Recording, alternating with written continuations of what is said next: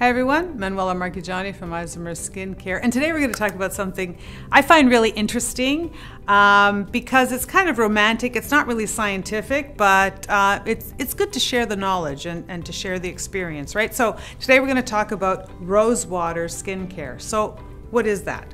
That is skincare made from rose water. And how do you make rose water? You take rose petals and you distill them a little bit, or you put them into a mixture or slurry, or some just put them in boiling water or just regular water, and you let those essential oils kind of come out of the roses.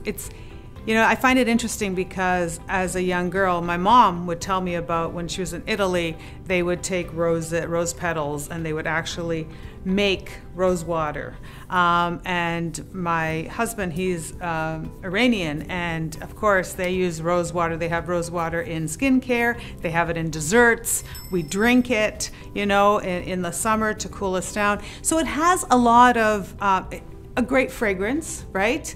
It evokes a lot of pleasant kind of memories and pleasant kind of sensations. Roses are, all about love, but in and of itself, the rose has benefits. It has antioxidant benefits. It has skin calming and soothing benefits. It takes away redness and irritation.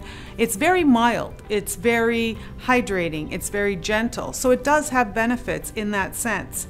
I don't think it's a heavy-duty anti-aging ingredient. I don't think it's a heavy-duty, balancing element if you have breakout or if you have some kind of severe irritation.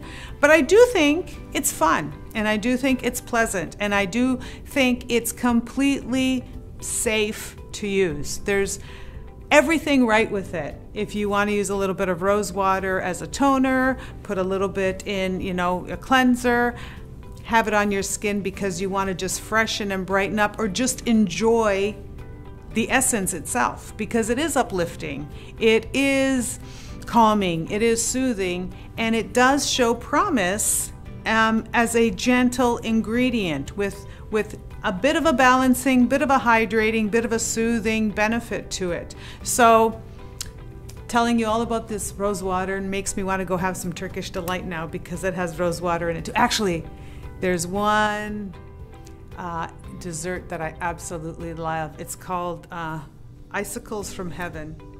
I want to say it in Farsi, but I'm gonna probably make it sound funny, but yacht de behesht. Is that right? Close. Yes, yacht de behesht.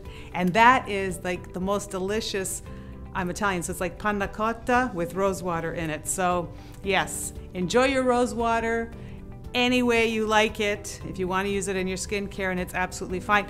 I do caution you though, with rose water, they're not all created equal, so look for quality product, or if you're going to just use it as a cleanser or a toner, just have fun with any one you have, but make sure it doesn't have things like alcohol or really, really toxic kind of ingredients in there. Just make sure that it's kind of nice and neutral and easy to use, and you'll just have fun with it.